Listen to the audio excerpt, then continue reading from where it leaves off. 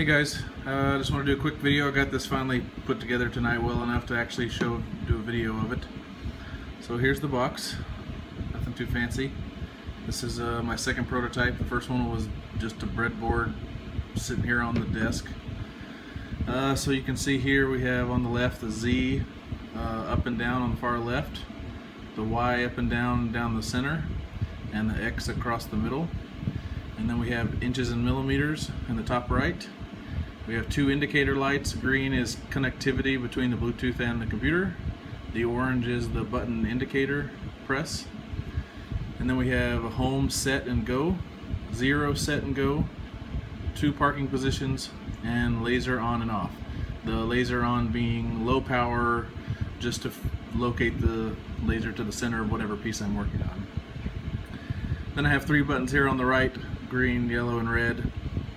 These are planned to be hooked to a wireless relay that connects to the Arduino for the pause, start, and abort buttons. I have gotten the abort to work, but I haven't finished wiring up the rest of the relay, so I'm not going to show that in this video. So I just want to show this here real quickly. So I've gotten it here kind of close to the front just to show you the home without having to watch the entire homing cycle. So here we'll home.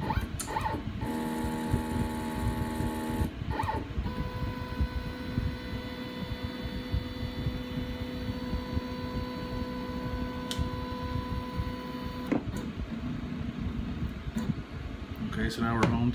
So now using the X, Y buttons and also the 2 here, I can send it either a quantity of 1 or 0.1, and right now it's in inches, so it will do this.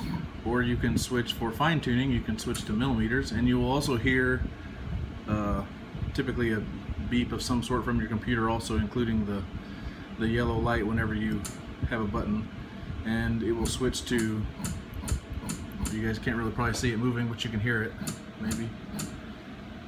These are very fine tuned, so you can go back to inches if you want to move around. You can set the 0, which obviously you won't be able to see it actually do any of that, but I want to show the you can send it back home if you want to go back to that happens to be your 0 point, or that's where you do your tool changes. You can also send it to your first park position. So for me is Z all the way up and the middle back. So this clears the whole table away from whatever workpiece I'm working on to add a new piece or get ready to cut something or whatever. And the laser right now is disabled. I have a switch on there that switches between laser and spindle. So yeah, so that's about it for the first video. If you guys have any other thoughts, appreciate the feedback so far, and we'll see you in the next one.